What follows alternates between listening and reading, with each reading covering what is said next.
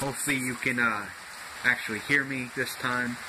Please read the description after you watch this video. So, I said in my last video, Michael Greene is committing a crime and that he needs to go to jail, and people are like, well, Jesse broke into his property. No, well, technically all Jesse did was trespass.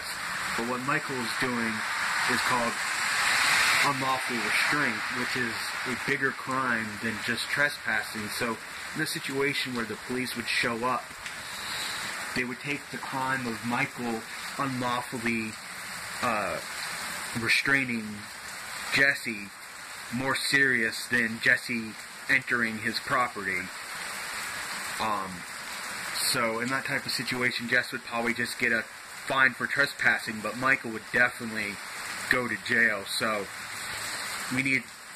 something needs to be done about this.